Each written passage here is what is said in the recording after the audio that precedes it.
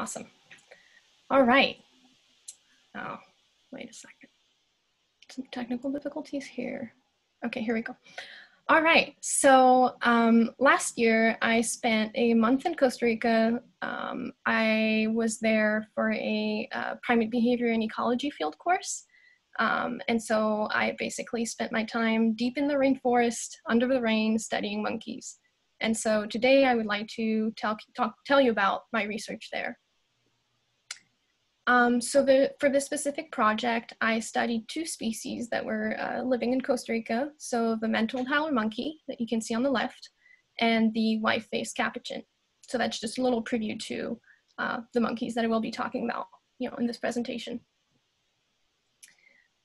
So I focused on the prehensile-tail. So the prehensile-tail is basically a grasping tail. So it has a grasping capability, and for primates that do possess that prehensile tail, it can be used in combination with the limbs or alone, so like primates can hang from it. The prehensile tail is unique to only 5 taxonomic groups of New World monkeys. So New World monkeys are found in Central and South America. And so that represents about 15% of all primate species. So it's really quite a unique trait. And so in terms of the 2 species that I studied, so again, the howler that you can see pictured at the top here, and the capuchin, they actually have anatomical differences in their tails. Specifically, the howlers have a rather strong prehensile tail with stronger musculature, and they have a patch of bare skin underneath the tail, which provides more traction. Whereas the capuchins have a weaker tail, so it is still prehensile, but they don't have the same musculature, and they do not have that patch of bare skin. The prehensile tail can affect what is known as positional behavior. Positional behavior is simply the way an animal is going to move or the way it's going to position itself when it's being still. And so specifically, the prehensile tail helps with positional behavior in that it provides weight support and balance in an arboreal environment, specifically for primates. It also facilitates activities like traveling, foraging, feeding, and resting. And then finally, it can be impacted by factors such as body size and feeding patterns. Regarding the 2 species that I studied, they're interesting to study together because they do have differences, that they do exhibit differences. The first one being, as I mentioned earlier, the tail anatomy. The howlers have a much stronger prehensile tail. The capuchins have a weaker prehensile tail. The 2 species also differ in morphology. The howlers are much larger. They weigh about 13 pounds, whereas the capuchins are smaller at about 8 pounds. And then these 2 species also differ in their foraging and feeding patterns. The howlers are folivorous, which means that they mostly eat leaves. And because of that, they are energy minimizers. Leaves don't provide a lot of calories. And so the howlers spend a lot of time resting and digesting the leaves. On the other hand, the capuchins are omnivorous, so they have a diverse diet that's made up of fruit, nuts, insects, all sorts of things.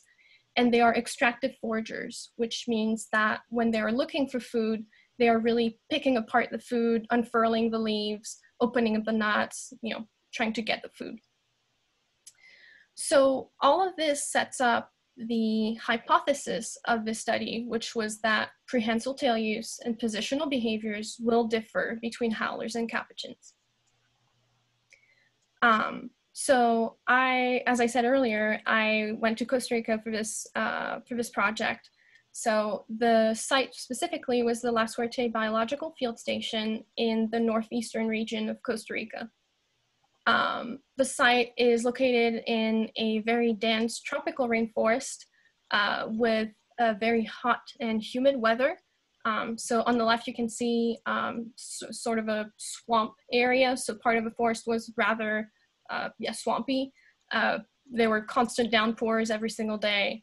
And then the picture on the right is a trailhead to go to one of the forests where I studied the monkeys So you can see that it is really lush and surrounded by just very dense vegetation.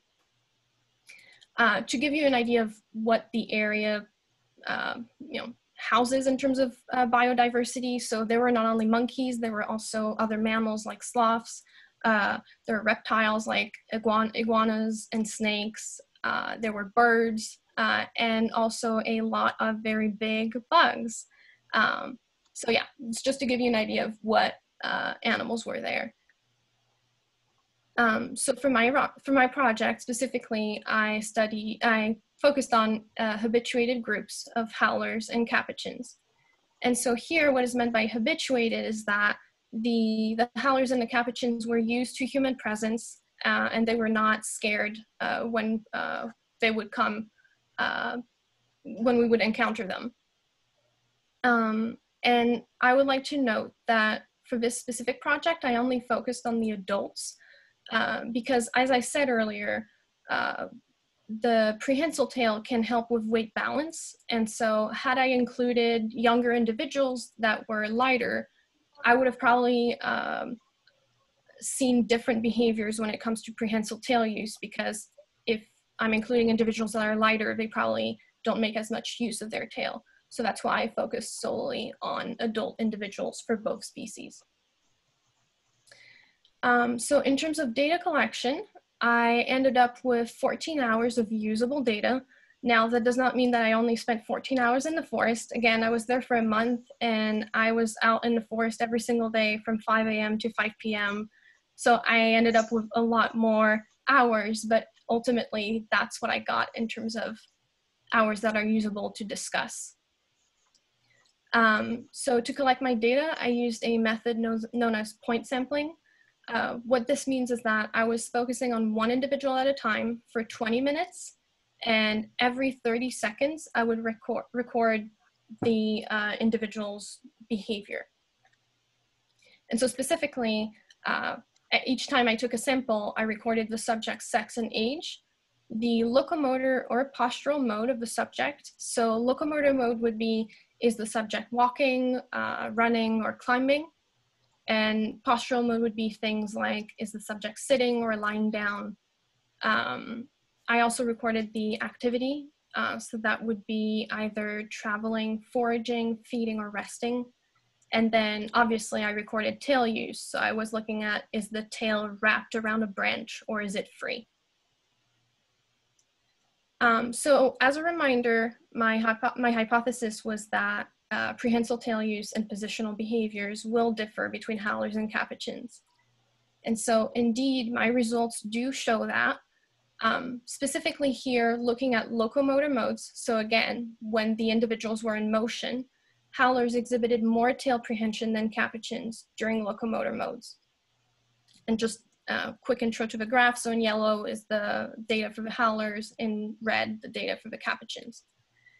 And then when looking at the postural modes, same thing, the howlers exhibited more tail prehension than the capuchins during the postural modes. And so as a reminder, the postural modes were things like when they're sitting, when they're lying down, so when they're still.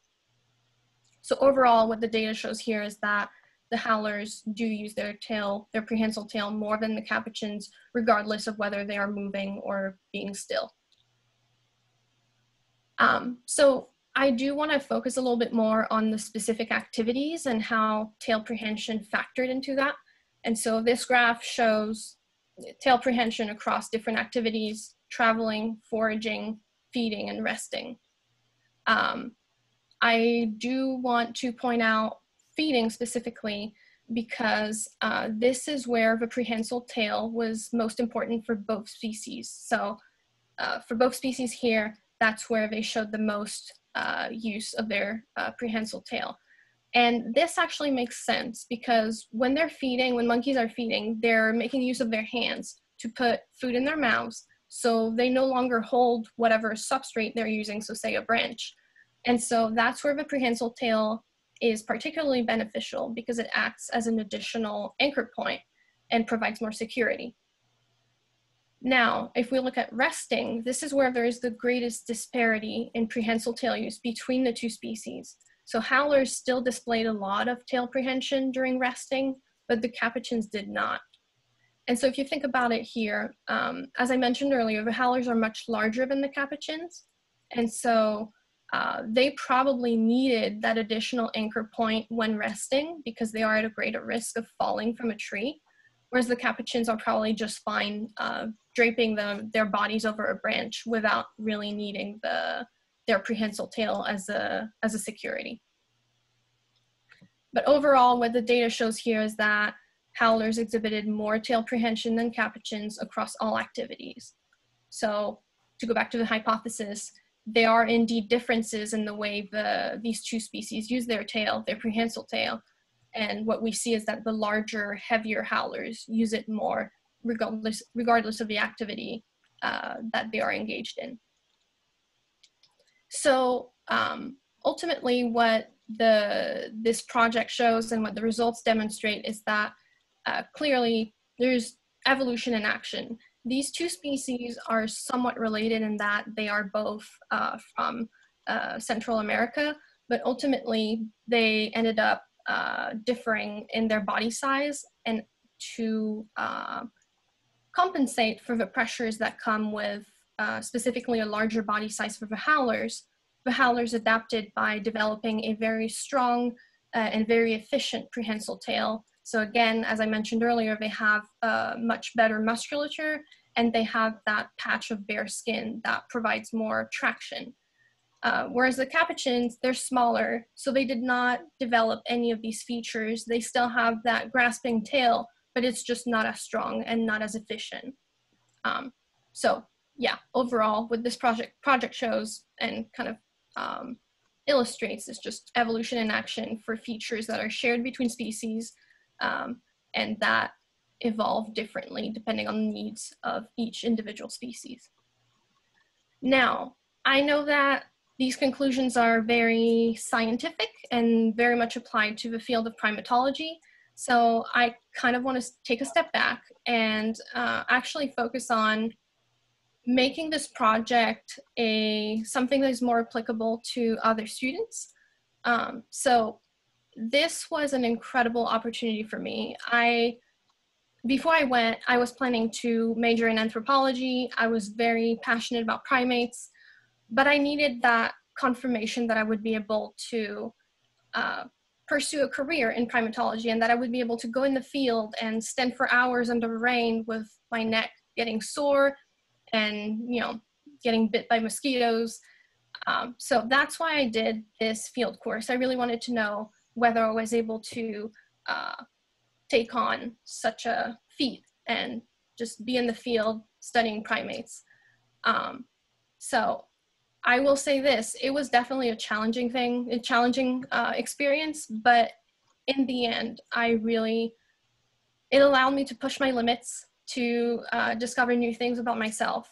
I was terrified of bugs. I thought I would not be able to just stand that at all when I was there, but I did just fine. And so what I want to emphasize here is that I think it's really important for us students, community college students, undergrad students, to go out there and look for opportunities to really push ourselves and kind of try things out before committing to a specific major or a career or a job. I think it's really important to try things, really push yourself and see what you can do. And I also think that encountering challenges is what allows us to grow. And that field course was definitely a challenge, but in the end, I did, discover things about myself that I didn't think I had. So my point here, just to wrap up, is go out there, look for jobs, look for internships, look for research opportunities that will really allow you to push yourself and challenge yourself. Thank you.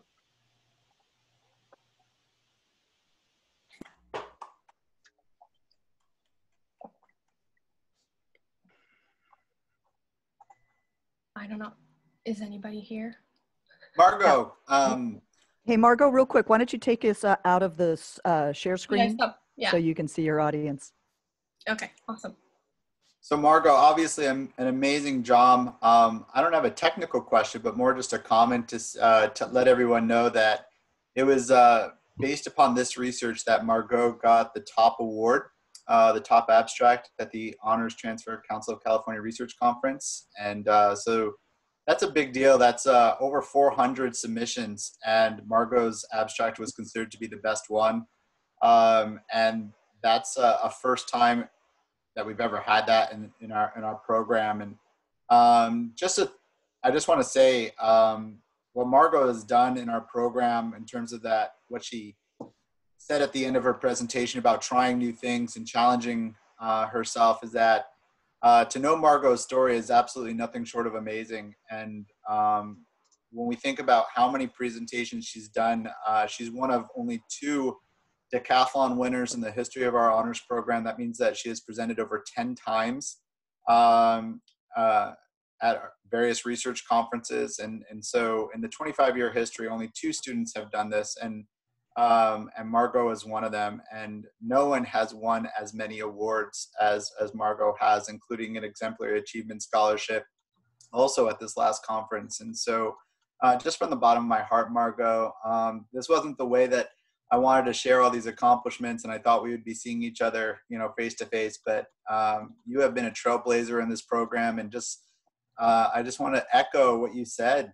Challenging yourself was a beautiful thing to see and watch and witness. And I know there were tears along the way, but there's also been some great moments as well. And sometimes tears are great moments in their own way. And just to see your growth over the last few years has just been nothing short of amazing. So just wanted to say thank you.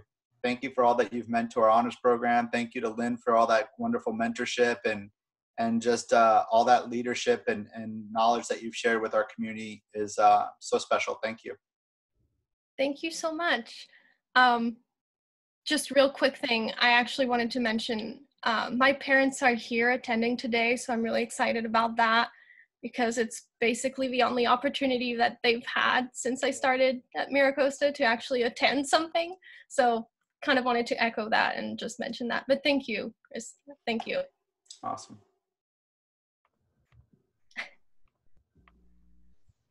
Well, I would say all the same things that Christopher just said, but if I start talking, I'll start to cry. So I'm not going to do that. And instead, Margaux, I'm going to go in a different direction. Yeah.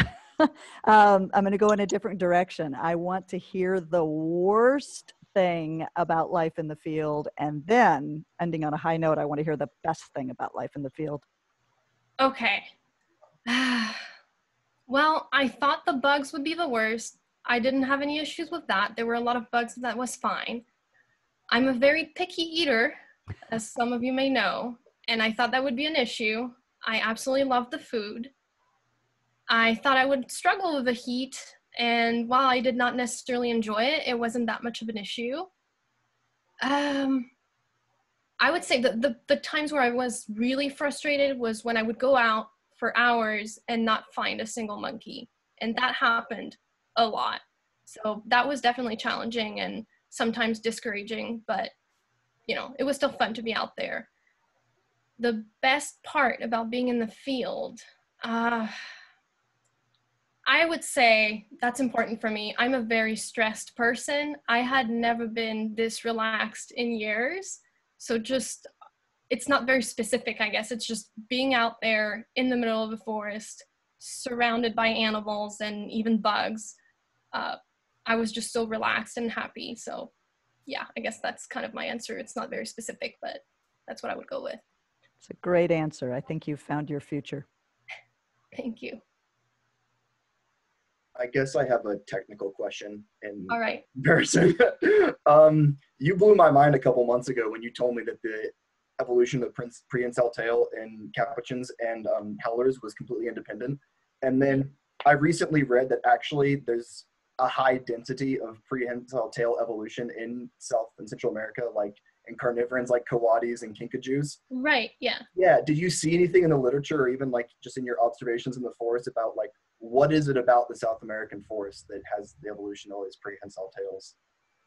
That is a really good question. I definitely did not read anything about like anything other than primate-related literature, so I wouldn't be able to speak for, you know, other critters that do have a prehensile tail, especially in South and Central America. I'm not sure. I don't know what about the environment would make it more beneficial for them to, because there's still, I don't know if you look at Africa, there's still forested areas with very high canopy, so I'm not sure.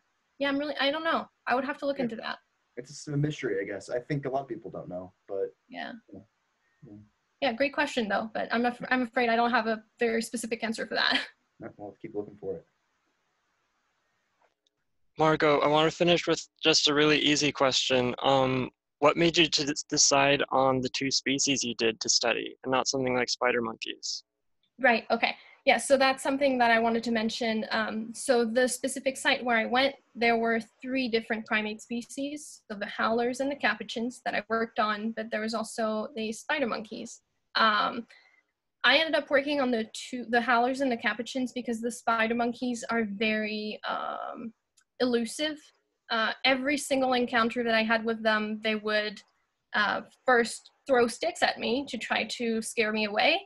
And then they would just end up leaving fairly quickly. So they for my level as a new researcher and primatologist, it's just not doable in the time that I had to study the spider monkeys.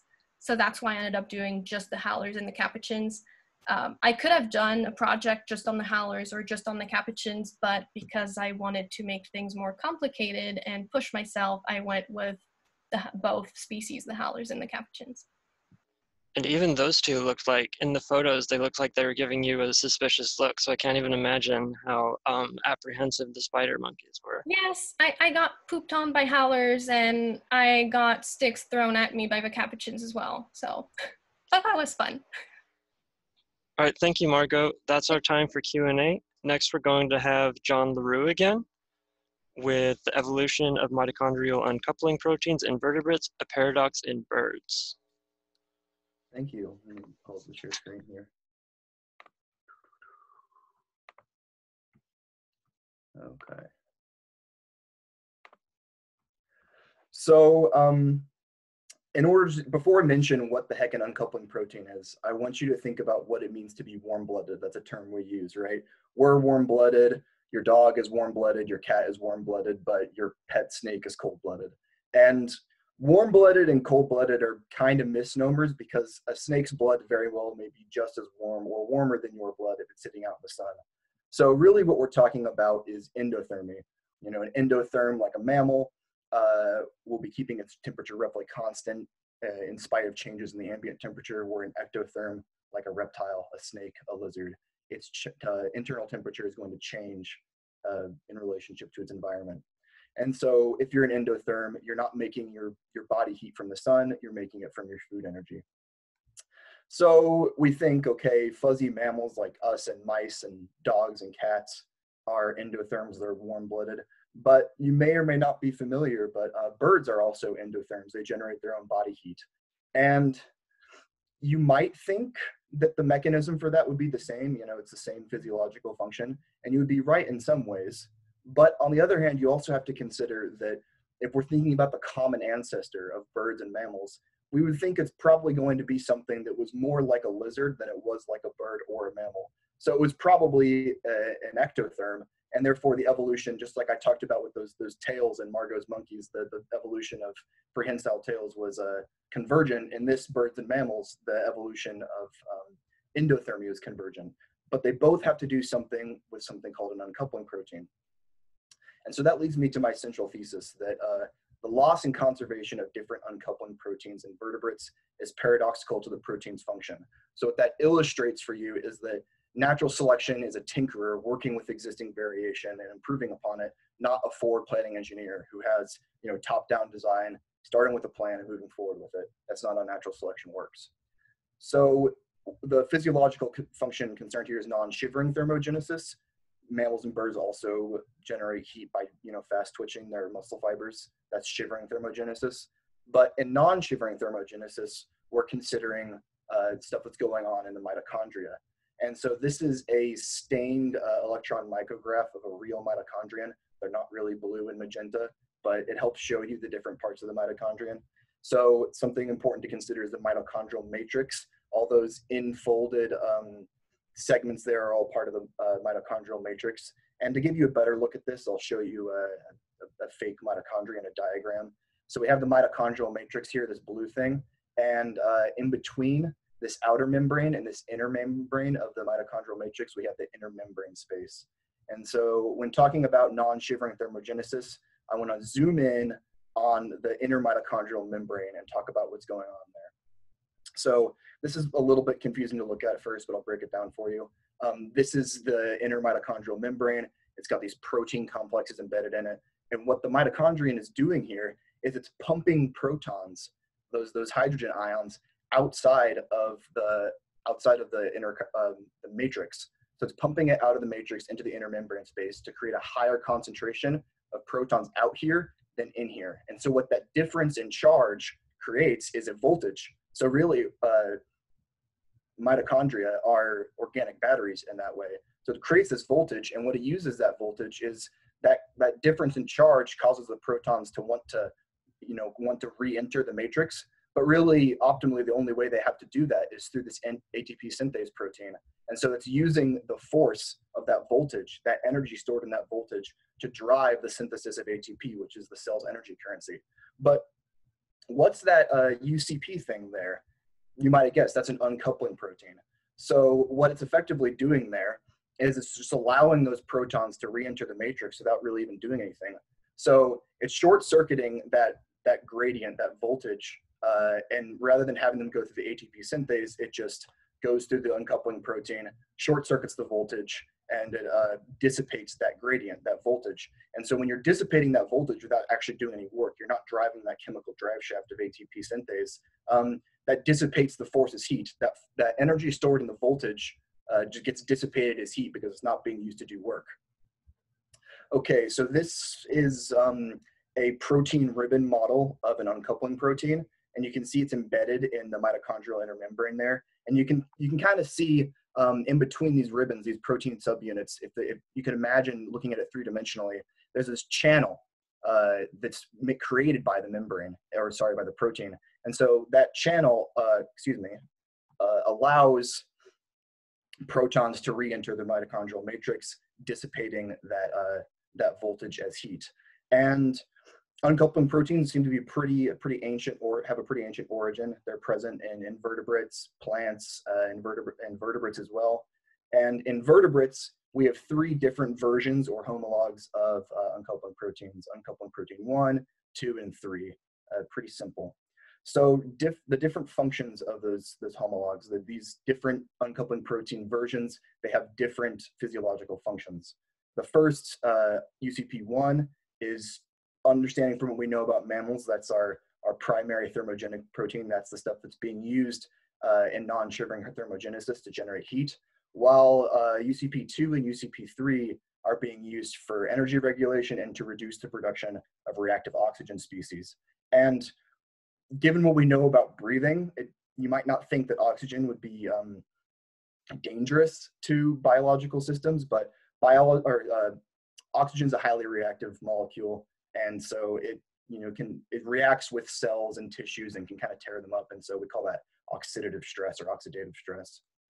Okay, so those three UCP homologs, they're present in the most recent common ancestor of the crown vertebrates. So the common ancestor of ray and lobe-finned fishes, we have a confirmed presence of uncoupling protein 1, uncoupling protein 2, and uncoupling protein 3. We know that because modern ray and lobe-finned fishes have those three homologs. Interestingly, we have a loss of uncoupling protein 1 in the reptile lineage. So it was preserved in mammals, but for some reason, reptiles, including birds, lost UCP1 after they're split from mammals. And then UCP2 was then again lost in birds, specifically in birds after they're split with crocodilians. So we found uncoupling protein 2 and uncoupling protein 3 in crocodilians, but only uncoupling protein 3 in birds.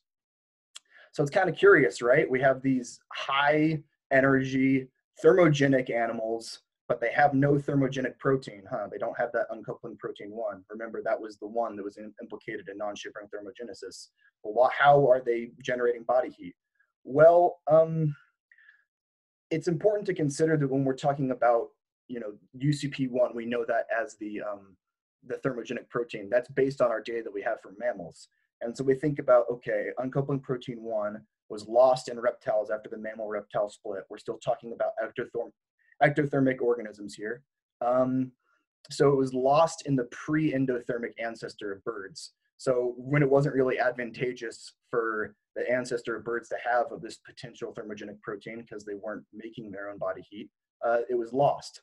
And birds later evolved thermogenesis, and evolution is a tinkerer. They had to work with what it had. It didn't have that variation present with uncoupling protein 1. So they end up using uncoupling protein 3 for thermogenesis. And we can see how this illustrates this tinkerer narrative. There's random chance, perhaps, that certain proteins are lost in organisms that can't take full advantage of them.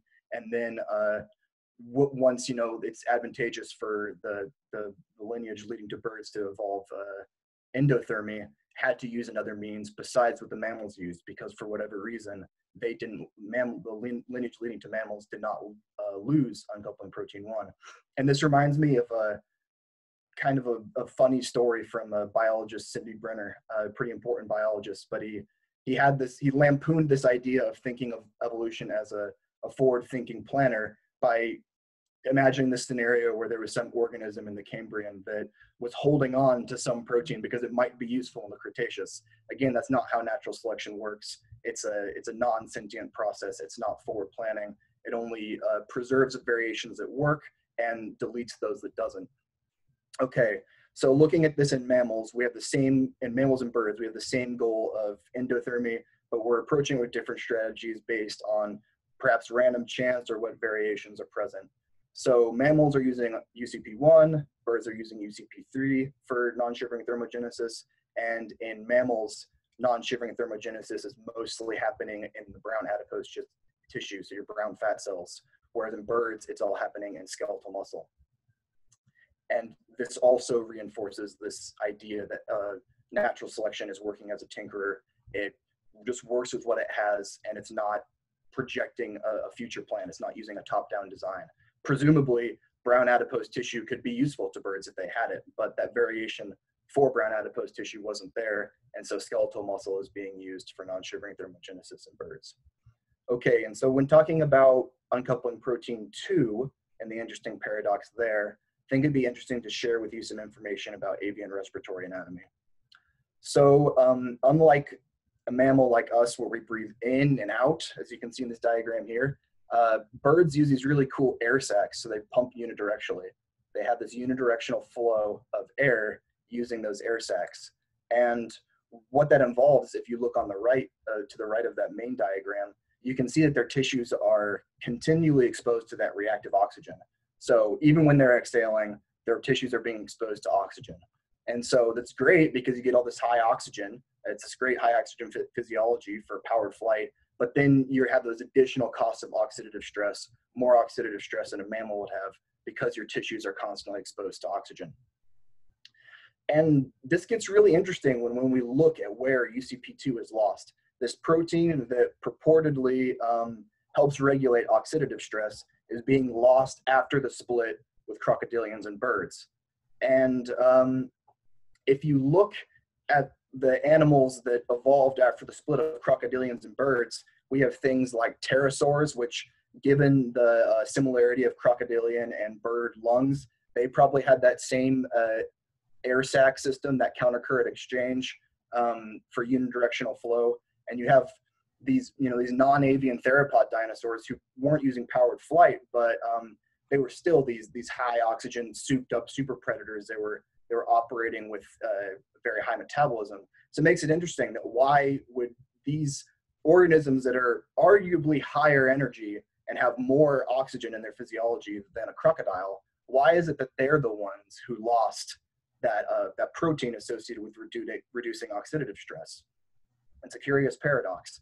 And what also illustrates this is when we look at the fossil skeletons of extinct non-avian theropod dinosaurs, they have evidence of connective tissues on the bones to where you would have the air sacs. So we have pretty good evidence that we think these non-avian theropods had these air sacs and this countercurrent system like modern birds. So they're these high oxygen, thermogenic, like Ferrari-like super predators. Why would they be losing this protein that's associated in reducing that stress from oxygen? So we have this paradox. We have this protein that's used to reduce stress from oxygen, but these lineage of dinosaurs and birds specifically, they don't have this protein to reduce stress from oxygen. That led me to ask the question, when would the dinosaurs and the birds lose this protein, this uncoupling protein too? And to answer that question, I constructed a phylogeny of vertebrate uncoupling proteins, and I'll walk you through some of the color coding on this. I color coded all the uncoupling protein 1 samples in red, all of the uncoupling protein 2 samples in blue, and all the uncoupling protein 3 samples in green. And then all of the proteins that belong to birds, I just put in purple. And so you can see, as we might expect, from what I've been telling you so far, most of the bird proteins all seem to be closely related to the uncoupling protein 3 and reptiles. So we understand, okay, birds are reptiles. They only have uncoupling protein 3. This makes sense that the protein that we're seeing in them is grouping with a reptile uncoupling protein 3. But then there was this weird stuff over here where I got this group of bird proteins that was aligning closely with uncoupling protein 2, and then this other group of bird proteins that was aligning closely with uncoupling protein 1. And that was a complete shock to me, because I was being told in most literature I was reading that birds only have one uncoupling protein homolog, and that was what I was expecting looking for it. But something that I noticed when looking at it is that these birds that we examine here, it's things like emus and kiwis and ostrich, all excluding this hummingbird here, they all belong to a group of birds called the Paleognathi. And the Paleognathi-Neognathi split is the most ancient taxonomic split in modern birds. So that led me to think maybe it's just these neoaves, the Neognathi, that are the ones who only have one uncoupling protein. So really that loss of that second uncoupling protein may not have happened way back near the common ancestor with birds and crocodiles. It could be actually pretty recent in bird history for whatever reason. But then that also leaves open the question as to why both of these protein groups and these paleognaths, why they grouped with both uncoupling protein 2 and 1, but none of them near 3. It seems to be there's some mystery there. And in order to kind of get a clear idea of what I was looking at, I tested the same phylogeny with different algorithms and got more or less the same result. There's some variation in the exact specificity of the trees, but you still have those same main groups of, lots of the bird proteins grouping near reptile UCP3, and then these other groups over here with UCP1 and UCP2. So there could be a variety of reasons for that. One to keep in mind is that those sequences used for those paleognaths were randomly generated by the National Center of Biotechnology's database to just based on the genomes of those organisms. This data wasn't actually being collected for research on coupling proteins, but I still do think it's something worth investigating. And it might explain how birds are dealing with oxidative stress even without this extra protein that purportedly reduces oxidative stress. So some conclusions and significance with this whole hullabaloo. Most of the data that we have on coupling proteins comes from mammals, and our perspective on it is kind of mammal-centric, as I mentioned. When we say uncoupling protein 1, we really are talking about how it operates in mammals. Same with uncoupling protein 2, and same with uncoupling protein 3. And so we have a lot to learn about birds. For example, we know that birds are missing one of these proteins that reduces oxidative stress, but we also know that they incur less oxidative stress than mammals, despite their high oxygen physiology. And we're not really sure how they do it. They live really long. There's been some papers about how birds sacrifice oxidative stress during reproduction. So what I'm really showing you with this is that there might be a single physiological function like reducing oxidative stress or non-shivering thermogenesis, but there's so many different metabolic pathways that contribute to each of those functions. And so what that gives you is multiple routes that an organism can evolve along and produce changes from any modality. And what kind of, as I'm saying again, evolution is not goal-directed. It just works so that it has small incremental steps favoring certain variations over others. And it's this process that has given rise to what the great man Darwin said, endless forms, most beautiful. And thank you all very much. You've been a wonderful audience.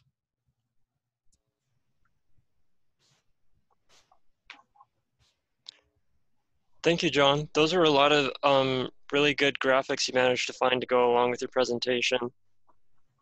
We're running a little bit over time, especially since we have 2 presenters left, but we want to make sure we have time for 1 or 2 questions if anyone has them for John.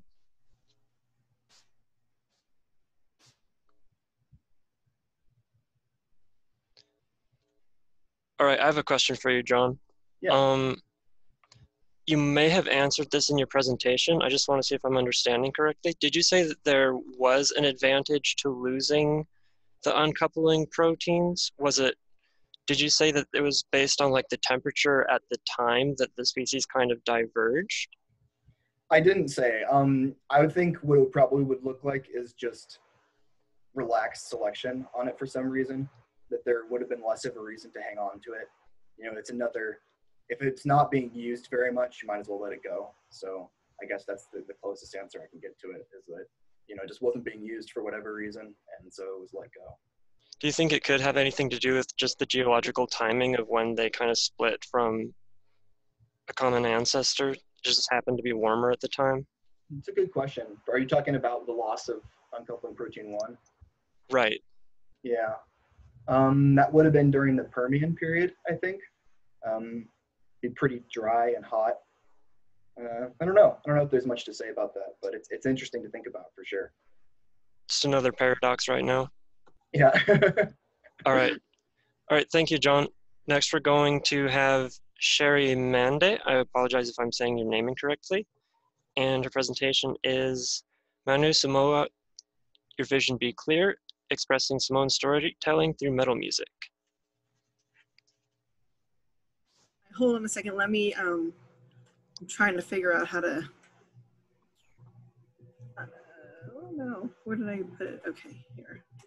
Trying to set this up here for a minute. I'm really nervous, y'all. This is my first time. Oh, it'll be great. I'm not sure if, okay, so I'm gonna share, hopefully I'm sharing the right screen. And hopefully I will still be able to read my script while doing this. Like, I don't know. Anyways, maybe not.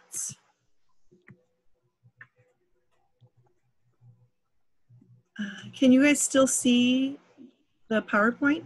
Yeah, it looks good. But you don't see my script, right? Not as far as I can tell. It'll stay on whatever screen that you chose to show.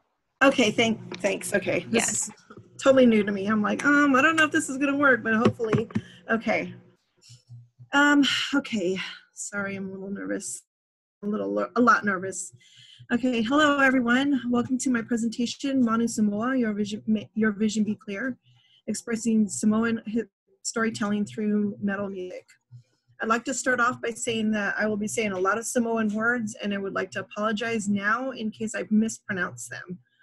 I use these words not to get credit for the research that I've done, but to acknowledge the specificity that this is a Samoan legend and culture, to differentiate the fact that and refrain from making a blanket Polynesian reference, which happens so often.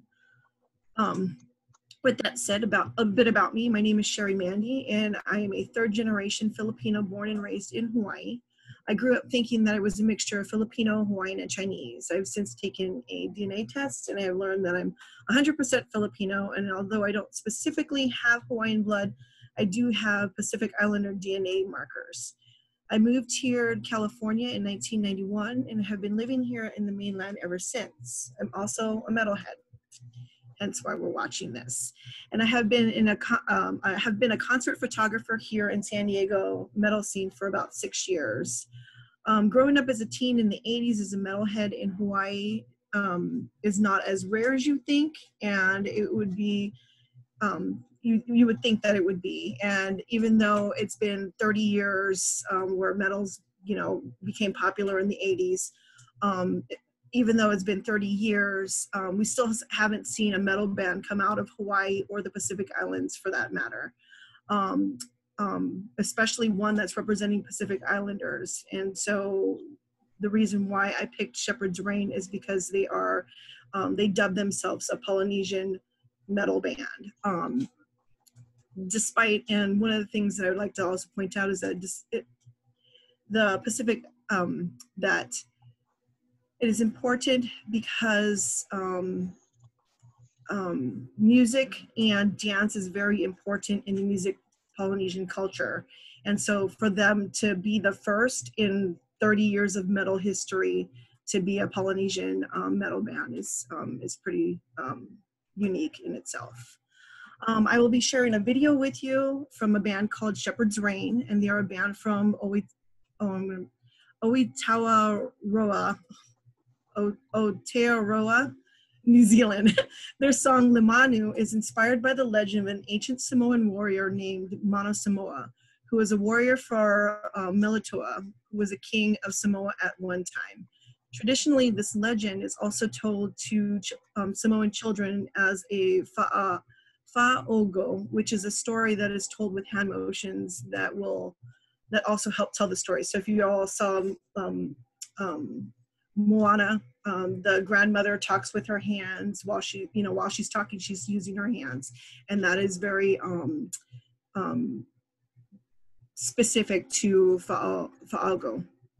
I was very fortunate to be able to have a brief interview with Philiva James, the singer and the lyricist for this song. He graciously interpreted this song for me and explained to me the meaning and importance of this song to the band. He explained that the song and video is based on a famous legend of the warrior Manu Samoa. The legend, which is depicted in this video, goes something like this. So this is what you'll be seeing during the video. This is what the storyline is about.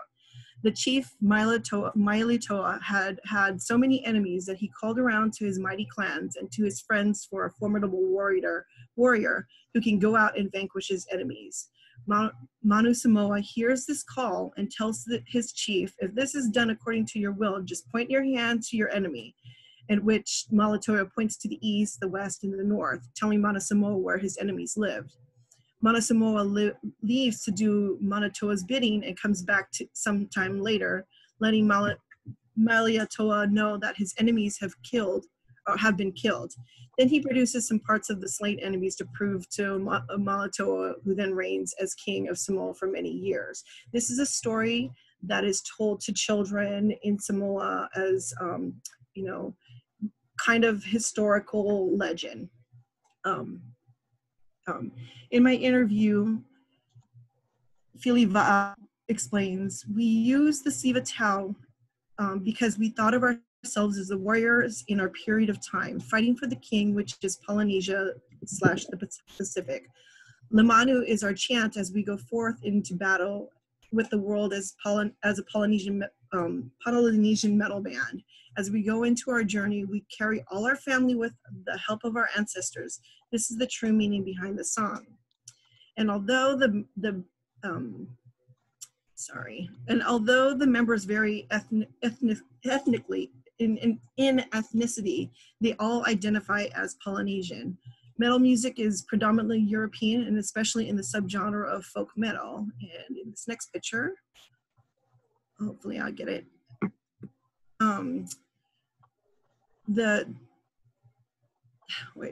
Metal music is predominantly European, and especially in the subgenre of folk metal, which is what Shepherd's Reign would fall under. Folk metal is a mixture of heavy metal music and folk music featuring indigenous instruments like bagpipes. In this particular band, Metasoul is from Estonia, And as you can see, the singer has, or he's also the singer, but he's playing bagpipes and spinning around, and wearing Estonian clothes, folk clothes, I guess.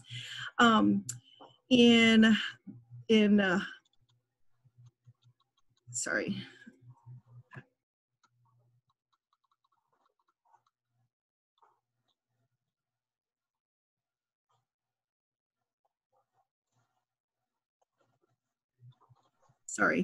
In Shepherd's Rain's video, they play a pate drum, which in the video you'll see them playing it. It'll be front and center about halfway into the video.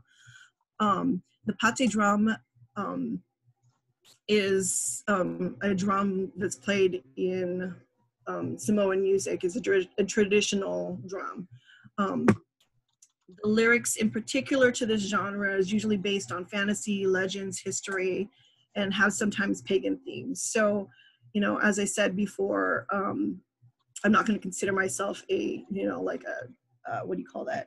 An expert in metal music, but because of these different things, they are considered a folk music band. It's the only reason why I'm bringing that up. I believe this is the first metal song that's sung entirely in Samoan, and as you will see in all the video images in this video, oh gosh, sorry, I'm switching back and forth between these things and muting myself, I think.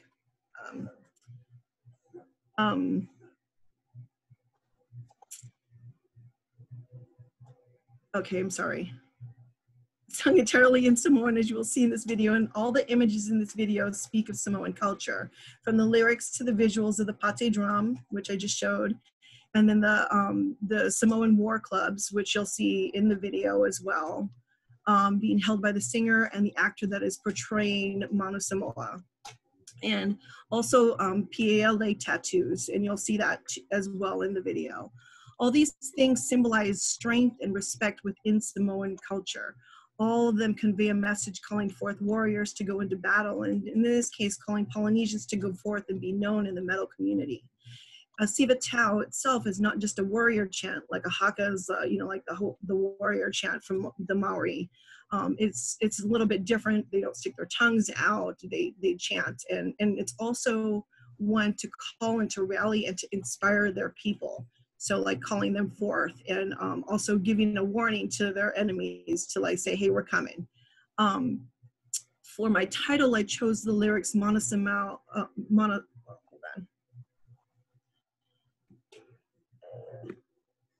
Getting a little bit better at this. For my title, I chose the lyrics Manu Samoa, your vision be clear, because they are telling themselves and the other Polynesians to have a clear vision, which is to go into the world and be victorious. The chorus translated states, fight for your homeland, don't rest until victorious, stand proud, Samoa, stand proud and defiantly, fight with your all, do what must be done to win. For a marginalized community within a community, this is important and significant in that it calls for Polynesians to be prepared and to be heard without compromising their culture or heritage to be palatable to a predominantly European genre. As I conclude this presentation, please enjoy this video and let it speak for itself. Hopefully this will work. I hope this is gonna work. Can you guys hear it? No, I think we might have to try resharing and checking the share sound button. I understand what you're saying. When you press share screen, on the lower left, there should be a button. Perfect, got it. Found it, good. Sorry. Let me start it over. There it is. Samoa! Saungia kaua! Ya kaua makwako! Ya mawai! Le Manu Samoa!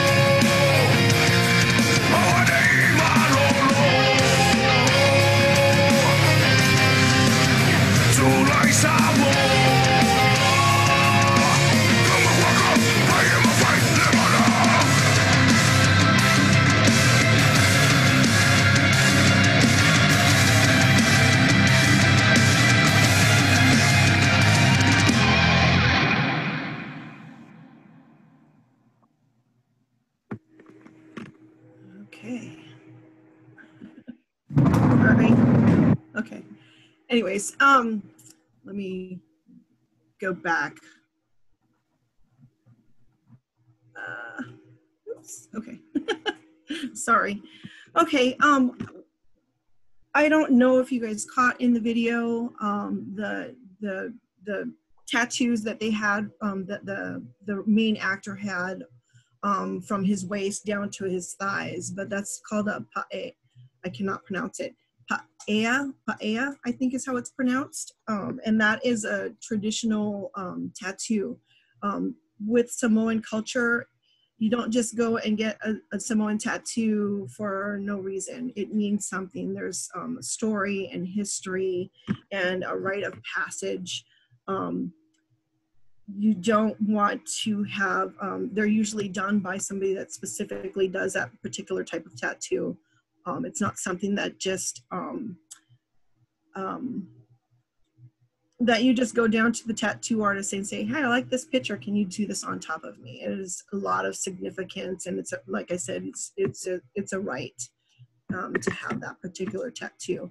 And there was something else and I can't remember what it was, but oh, at the very end, I don't know if you saw that they had a dedication to the children of Samoa that had died in 2019. I think there was like 65 children that died of smallpox or measles? I think it was measles. But that concludes my presentation if anybody has questions. Sorry. Thank you, Sherry. That was great. Do we have time for questions? Yeah, we have a few minutes for questions. Cool. Yeah, Sherry, you said you interviewed the artists. Do they? I was wondering, how did they see themselves where they fit within kind of a global phenomenon of folk metal? Like, do they really see themselves as folk metal artists, or is it kind of just happened to fall into it? They consider themselves a Polynesian metal band. I don't think that they would consider themselves a folk band. They can say a lot of within the genre itself, when they want to set themselves apart and not be labeled, they just call themselves a metal band. And I think if you were to take away the Polynesian portion, they would just say that they were a metal band instead of falling under that whole scope of folk metal. At the same time, within the folk metal genre, you have bagpipes. They'll play drums as well, where they're like skinned drums that have lots and lots of decorations on it, with Celtic ruins and things like that on there. And so they'll talk about like some of the songs will be about pagan gods and things like that. There's a band called Arcona, and I believe all the lyrics are sang in a dialect of Russian, where even if you spoke Russian, it's hard to interpret the words. I don't know if that answered your question. Yeah, I think so, because just listening to it, I could see how maybe they wouldn't really see themselves as folk metal artists, because there wasn't a whole lot of folk instruments, so that was just aside from the pate, which would, like I said, is the one that would make it more follow under the folk metal genre, and they use that within almost all of I think all of their songs feature the pate, or the pati is how it's pronounced. Sorry. Very cool. Was there somebody else that had a question? We have time for about one more question.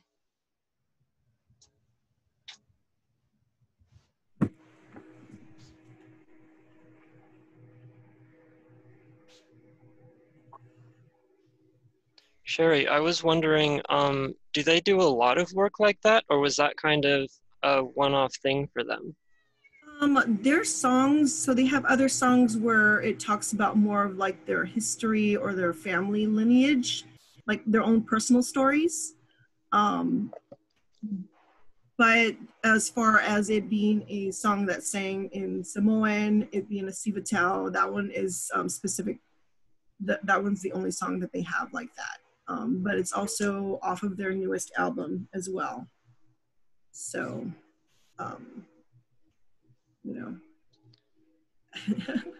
And was the name of the group in your description if people wanted to find more? Yes, it's Shepherd's Reign. And that's the name of the band?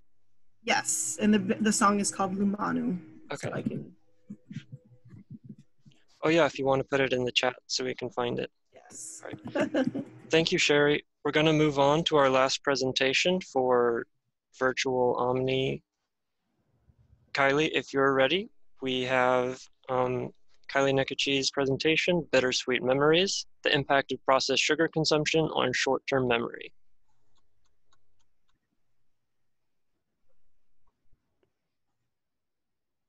Okay, can you guys see it? Yeah. Okay, great. Okay. You have a test in an hour and you need something to keep you focused. Do you choose almonds or a Snickers bar? Your taste buds went out and you choose the Snickers bar. But what impact does this decision have on your brain? And, sorry, my computer paused. Okay, there. And will the sugar from the Snickers bar impact your test score? I've been curious about sugar's impact on the brain for several years now, having studied the impacts a bit on memory in long-term diseases such as dementia and Alzheimer's. But for the last few years, I've nannied and babysat for a number of families, and I've noticed distinct differences in attention span, focus, and academic performance among kids who eat loads of sugar compared to the kids who have it in moderation.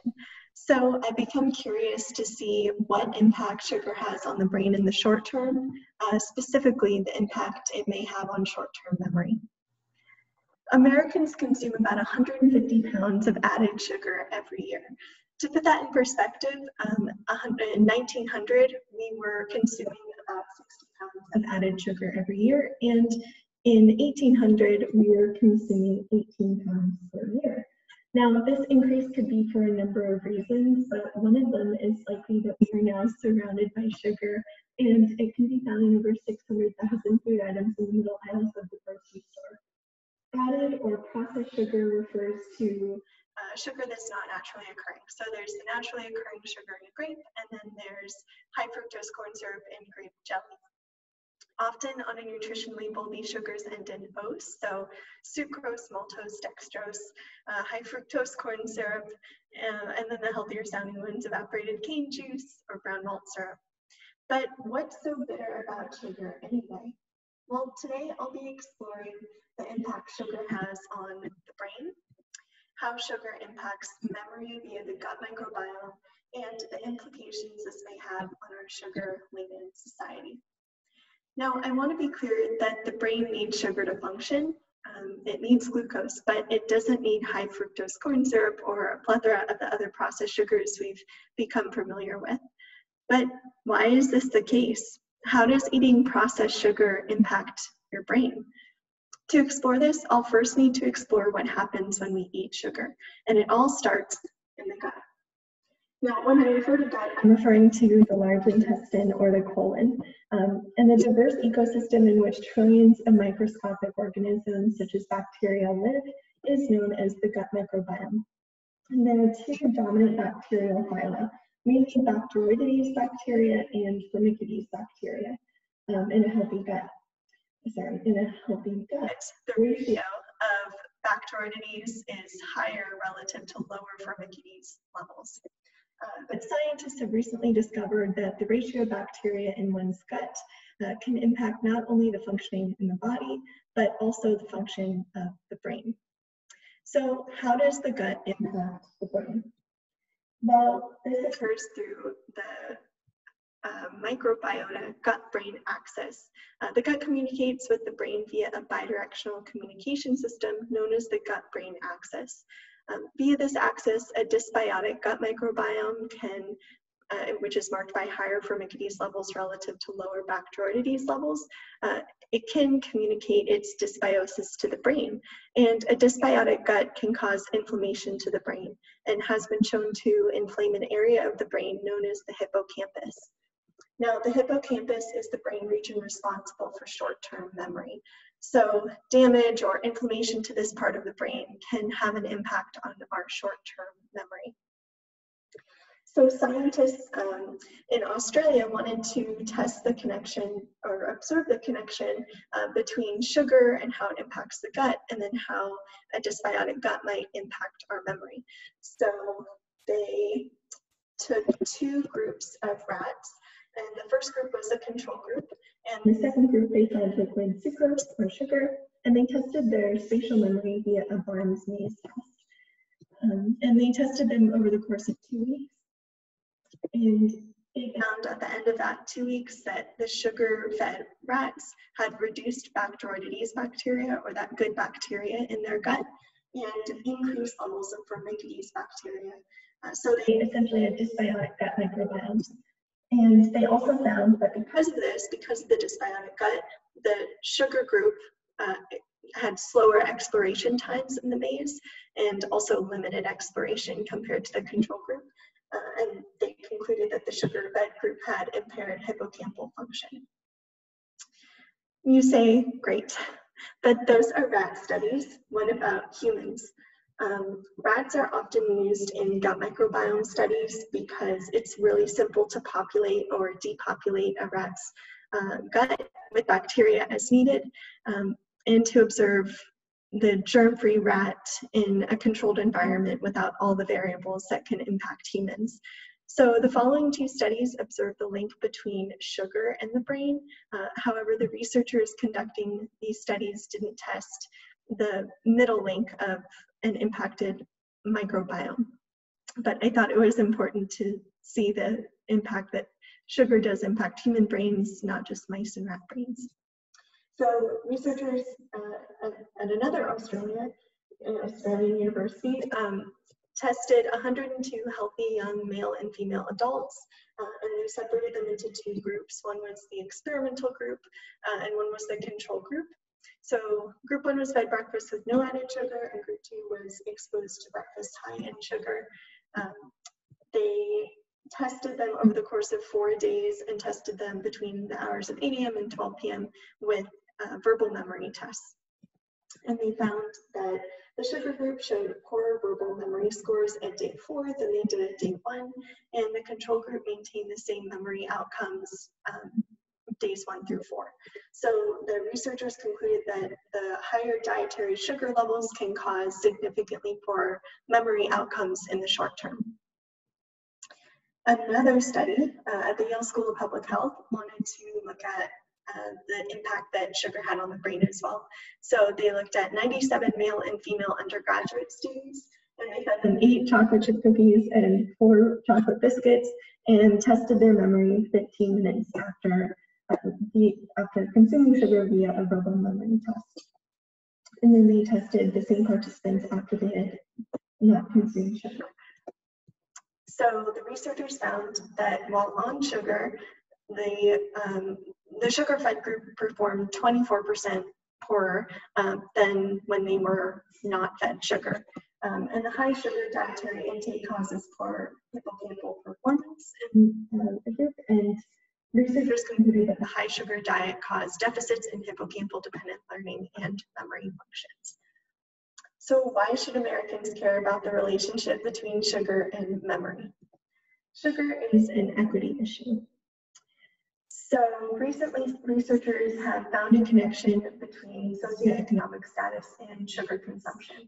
And researchers in Chicago wanted to test the wanted to see if socioeconomic status was correlated with sugar consumption.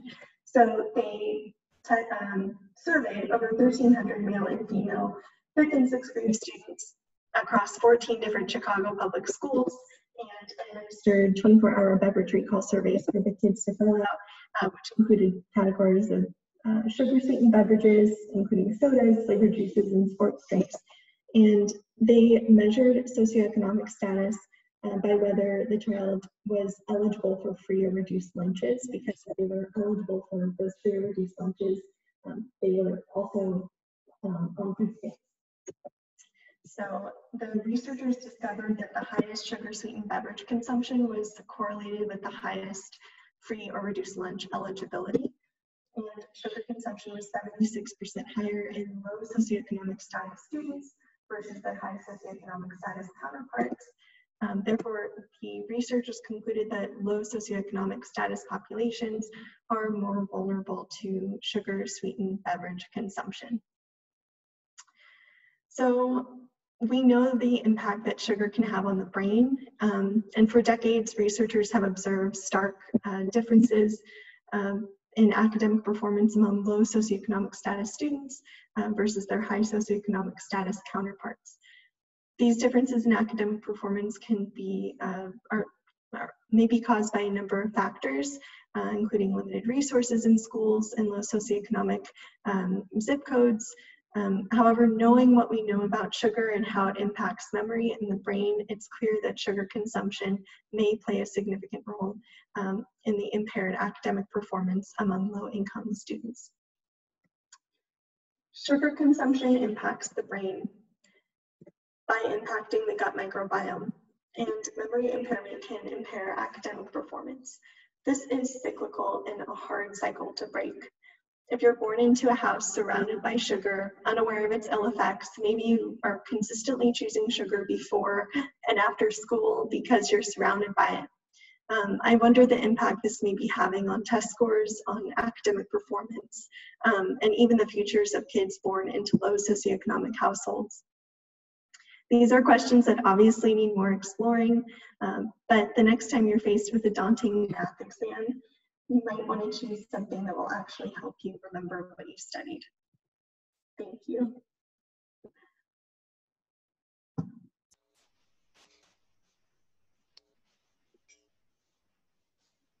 Thank you so much for sharing, Kylie. I have a couple questions, but I'll stick with one. So when they feed the rats sugar, what kind of sugar are they giving them specifically? Like, are they giving them pure glucose or? So in the one study, it was sucrose that they gave them. I think that was the microbiome study. They gave them sucrose. That seemed to be consistent across several studies that I saw. One, they did give them high fructose corn syrup in one of them, but a lot of them are feeding them sucrose, liquid sucrose. Okay, because I was just wondering, like, could they be controlling for other ingredients in the sugar, like if there are pesticides or something that could affect the gut microbiome, are they controlling for that? That's true, and I haven't seen that, Jonathan. That's a great question, though. I'm sure there are a lot of factors that can play into that, but that's a great question. I'll have to look more into that. Okay, thank you. Mm-hmm. I have a question. I was curious, Kylie, you said that the way you got interested in this had to do with kids that you knew. And I was wondering whether, I mean, most of the things, when people talk about kids and sugar, they talk about hyperactivity. Mm-hmm. What made you make this connection with memory rather than hyperactivity? That's a great question. I did go down that avenue just personally on researching that connection between hyperactivity. But I have been interested in memory for a while with Alzheimer's patients, and I think I guess I thought there was a tendency to think that, oh, that's far in the future, you know, if it's going to affect me. So I wanted to see, well, is there a connection now and that could be more relevant to students my age. I was conducting my own data with this with students at Maricosta, but it'll happen sometime. No, you did an excellent job. Thank you.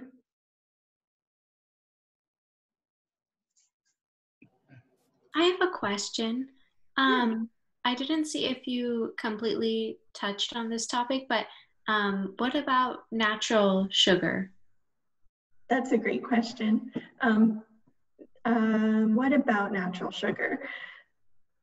Well, when I started looking into it, I found that there is a difference in how it does impact the gut microbiome. I have to be honest, I haven't explored that impact as much as I should. But in studies that just look at humans and how they are impacted by just natural sugar memory-wise, they find that there is not the same impact, the same negative impact that you see with the sugar. But that's a great question. I get that question a lot. So I need to research it a bit more, especially with how it impacts the gut microbiome. Thank you.